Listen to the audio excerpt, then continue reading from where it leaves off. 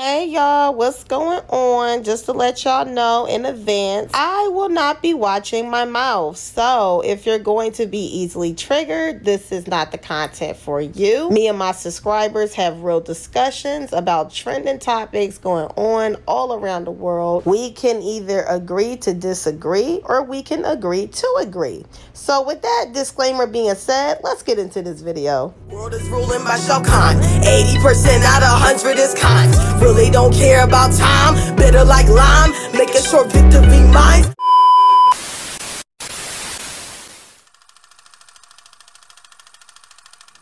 Hey, what's up, you guys? It's your girl Tosh, aka Coco Bone, coming at y'all with a very different video. Now, as y'all know, I'm not the one to always, talk about conspiracy theories, quotation marks, but I do have a big interest within these conspiracy theory topics. Now, please know for disclaimer purposes, I am not saying what I am saying is true. I am just speculating, and I'm breaking down the recent music video before TakeOff had passed away. May he rest in peace, by the way. So sorry that he had to go out like this, but I really truly believe that there's something more to the story, and it's on some like Illuminati sacrifice type stuff, you guys. I mean, this type of stuff gets exposed all the time, where when you get to that level of fame and fortune, you have to give up a loved one or a friend or whoever's close to you in order to have something held over your head as blackmail for you to get higher up on the ladder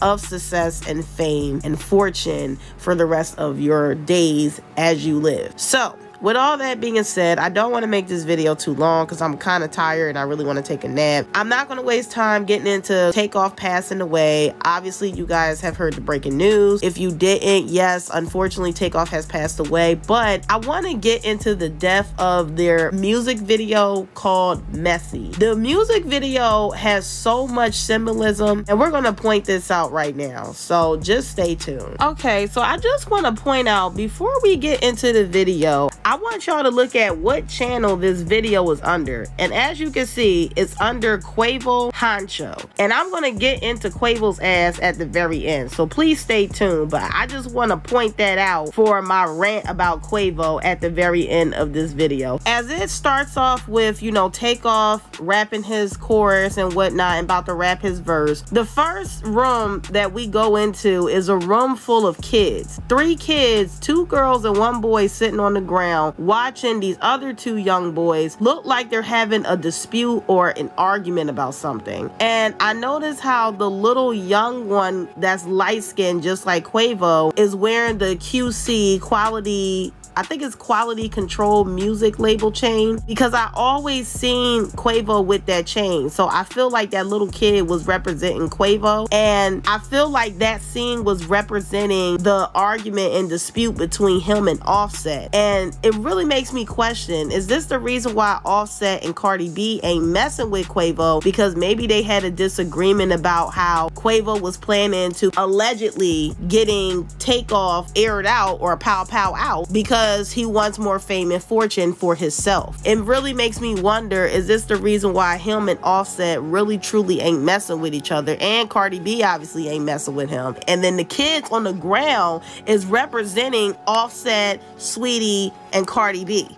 So I think that's very interesting. So after the scene with the kids, now we go to the next scene in the next room, where it's these 2 guys playing cards and they have money on the table as well. And then as you can see, they're getting into it with each other because of the card game. Hence, the whole TakeOff had got murdered in a game of rolling dice. That's like a prediction. Like, it's like a plan out of this happening to TakeOff. Like, this was like meant to happen, basically. So in another scene, going on to the next room, it's a room where it looks like, these teenagers are having like a food fight and an older lady, and it looks like it's kind of symbolizing the older generation trying to tell the younger kids to chill out and stop, all this destruction amongst each other as younger kids, but the kids are proceeding to be destructive and to have a food fight anyway, representing how they are corrupting the youth with their toxic toxic masculinity and their toxic behavior and their toxic narcissistic attitude. So now we go and get into the scene with Quavo,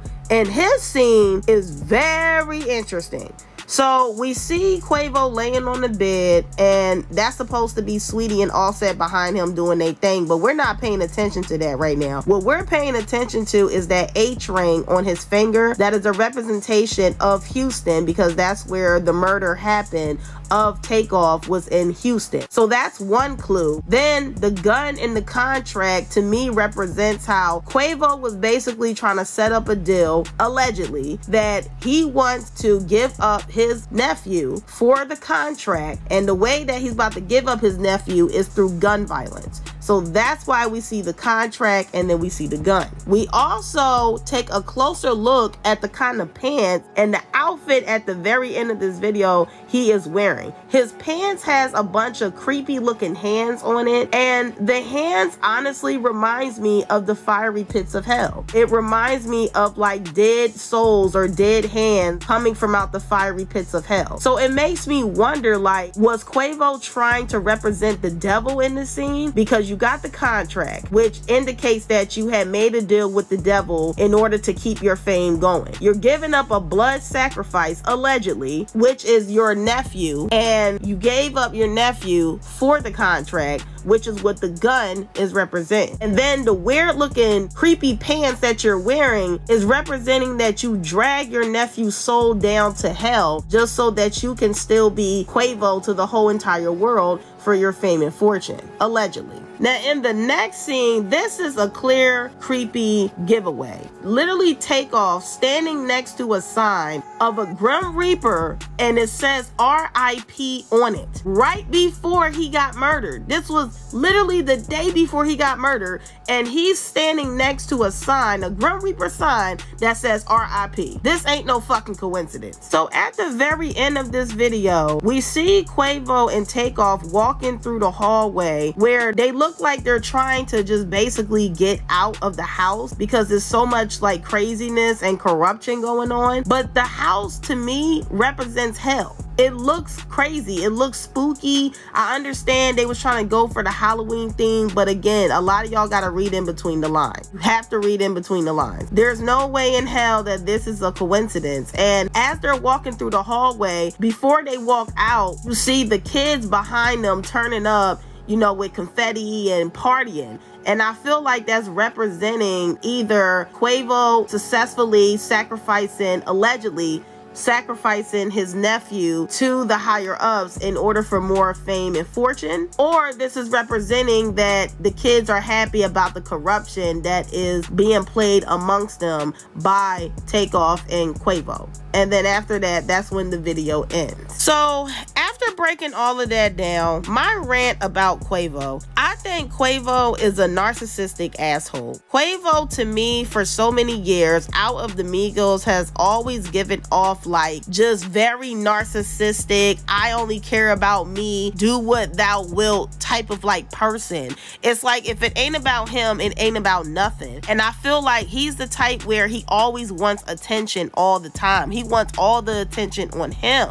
And he was going to be the grimy one to take down his nephews, because mind you, he's the uncle. TakeOff and Offset were the nephews. So obviously he's a little more older than them, but I feel like because he's the oldest, what do some toxic older people do? What do some grimy older people do? What the grimy older person does is they play their intelligence onto the youth, and they manipulate the youth with their intelligence in order to get to where they gotta go. They're not slow, ain't nothing slow about him. He has more experience on earth than his nephews, obviously. And this is probably one of the reasons why Offset and Cardi B ain't messing with Quavo, because Quavo is thirsty for the fame and the money. He will take out even his own blood, his own family, allegedly, just to get to where he got to go. And people like Quavo, yeah, he's handsome. I'm pretty sure he has a big eggplant, you know what I'm saying? Yeah, he got money. He dressed nice. He smelled good. We get all of that. But this man is the devil himself. Like, in my opinion, he is the devil to me. He's always just had this narcissistic vibe. And it doesn't surprise me how the video is #1 trending on his YouTube page that says Quavo Honcho. So it would not surprise me if Quavo has set all this up, allegedly, to have his music video or him and TakeOff music video on his YouTube channel to trend at #1 just for more fame and fortune. And I think this type of wickedness that lives amongst us is sick. This right here is the reason why I'm not too fond on trying to be a part of the high-end A-list celebrity industry, because it just seems like you gotta really be on some weirdo shit, and you gotta accept how the higher ups want to basically blackmail you in order for you to have more fame and fortune. Because trust and believe me, Quavo time is coming. We gonna hear something about Quavo. We ain't gonna believe it, because he done somehow either pissed off the elites, or he has nothing else to give, nothing else to sacrifice, nothing else to hold over him. He's not talented no more. He's not bringing in money no more. His time it will be up, and now they're going to either ruin his reputation, or God forbid, something unfortunately might, coincidentally happen to Quavo from the higher ups, because the higher ups no longer had no more use for him. And this is one of the reasons why I'm not too fond on trying to be a part of the industry. The industry is foul. It's messed up. It's crazy. It's weird as fuck. And I'm fine with where I'm at. I'm fine with taking the long way out. I'm fine with building up longevity. And I will always be fine with building up my own fan base without signing my name on a dotted line in blood to any of these major companies, because these major companies have the devil behind it. And I would not trust it if I was you. But that is my take and my full breakdown on the music video called Messy. I was going to do like an on-camera reaction to it, but I really just wanted to hurry up and get this out. Leave your opinion down below. How do you guys feel about this breakdown? Did you guys notice the symbolism as well? And if this video gets taken down, you guys, it's not my fault. This video will also be on my Patreon, so please make sure to sign up for my Patreon, for I will be making more videos like this on my Patreon versus on YouTube. You won't see videos like this on my actual YouTube page a lot, but you will see it on my Patreon. So please make sure to sign up for that. But anyway, you guys, make sure to like, comment, subscribe, share, show your girl some love, help your girl get to 3,000 subs. Make sure to leave some suggestions in the comment section down below, and please give me a big thumbs up, for it helps to push my videos further out into the algorithm. I'm out this bitch. Deuces. We live in the world that's extremely so cruel. Hitting below the belt, man, that's not cool. My feelings is numb to the point where I got a fork and I'm just eating this sauce like it's food. Bitch, when I'm corny and ain't gonna be shit. Bitches is hoping I die when I'm sick. I might as well go to the sex store to buy me a strap on to wear, cause they all on my dick. Worry about me and what I just do. Worry about me and what I just said. The audience look at your life as a boo. A fake ass bitch snake when the real skin have shed.